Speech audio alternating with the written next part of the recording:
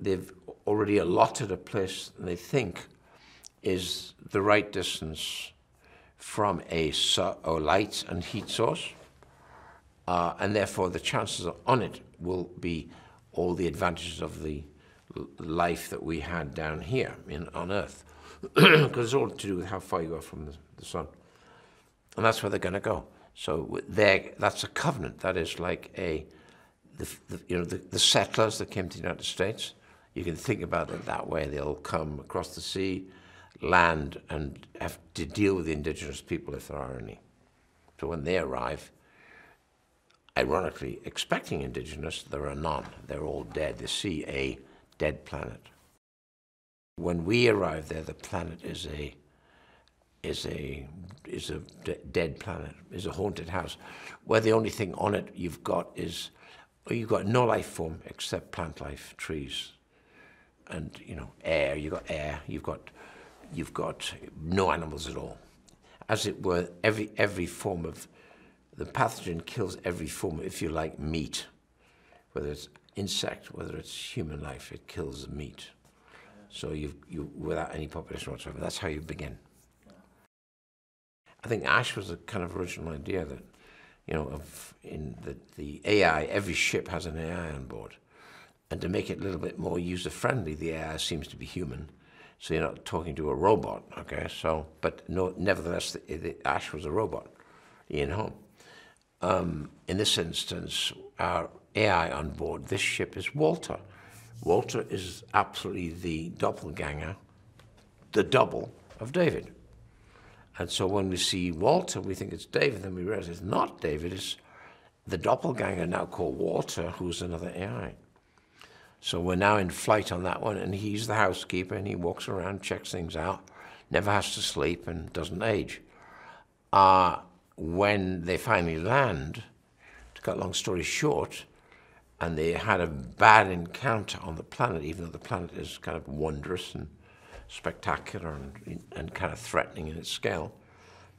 At a certain point in there, they meet this stranger who turns up out of nowhere, fundamentally guides them out of a problem, and the guy, when he gets into where he takes them, which is a town, a village, a city that had been destroyed, and once they're inside in safety, he de-hoods, and we see David. I needed somebody who was physically imposing, tall, athletic, and hopefully a good actress. And she's special. I think what's interesting, both she and Crudup, Billy, come from the theatre, very much so. And it was I'm sure I've dealt with people before from the theatre, must have. But they weren't theatrical in that sense, but they very much brought to bear to their technique, their knowledge and sensitivity theatrically. Because, when you're doing a film like this, which is constantly people dying and constantly stressful and has to be, and constant show of fear, there's many colors of fear.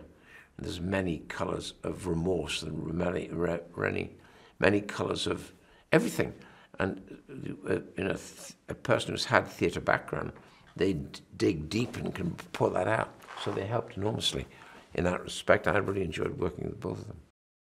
I had to have something in addition to the usual suspect, because I didn't want that to wear out, and I wanted to save him, to be exclusive with him at the end, because he's the xenomorph, comes out at the end.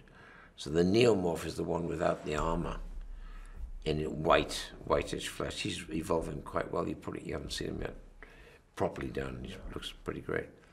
So it's a new form of creature. Yeah.